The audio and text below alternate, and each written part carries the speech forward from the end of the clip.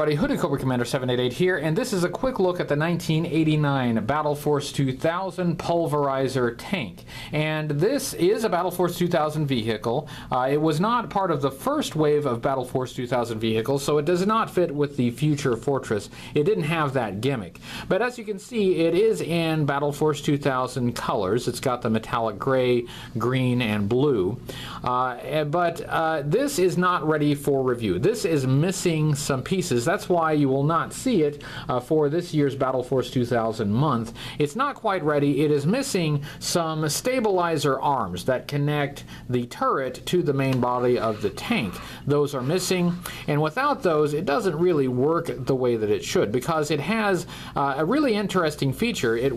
This cannon will elevate. It'll actually extend and telescope out with this popping plastic piece here that is constructed a little bit like a bendy straw, and it's kind of cool, but without those stabilizers it just kind of flops around. It's a bobblehead. It just doesn't work at all.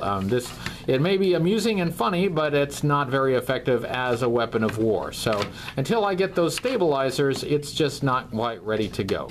We'll get her ready at some point, but I thought you might like to see a quick look at the 1989 Pulverizer tank for Battle Force 2000. We'll see you with another full Battle Force 2000 review on the weekend, but that's all for now. Thanks for watching.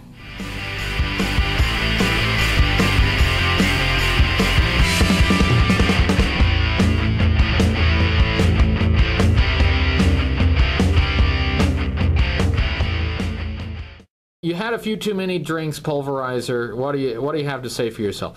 I'll never drink again. Blah.